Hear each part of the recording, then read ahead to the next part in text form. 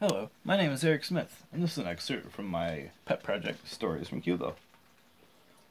In the village of Sheepsmell, between the mountain ranges near Ball Castle and Hog's Woods, a wizard named Kenneth Salamand was heading to the kitchen to get his pregnant wife Catherine a late night snack.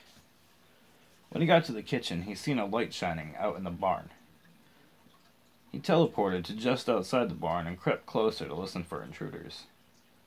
Kenneth heard whispering. "I found it," said a voice of what sounded to be a prepubescent boy. "Good master," said a deep voice.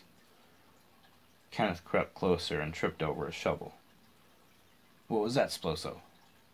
the boy asked abruptly. Before Kenneth could do more than sputter, he was frozen in place by magic. A young blond boy appeared with a massive centaur. The boy was holding a wand, which was held aloft in his left hand. "Oh, look, Sploso," the boy said to the centaur. "We have a new friend." The boy paused for a second in which Kenneth could feel his mind being penetrated. "Kenneth's wife is upstairs, pregnant in arms, Sploso. You stay here, and I'll take her too."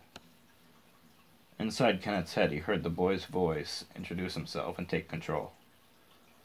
Jack then went upstairs, while Kenneth and Sploso hung around in the barn. Jack returned a few minutes later, levitating an unconscious Catherine and holding two new wands. "Kenneth, you shall teleport us to our safe house." The safe house, it turned out, was a cabin in the winter woods. The interior had been magically modified by Jack to accommodate Sploso's large body.